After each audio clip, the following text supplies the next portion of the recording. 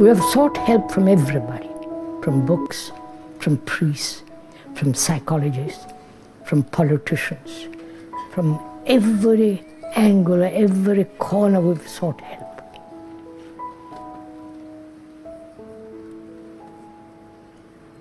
And that help has been useless, because we are what we are now.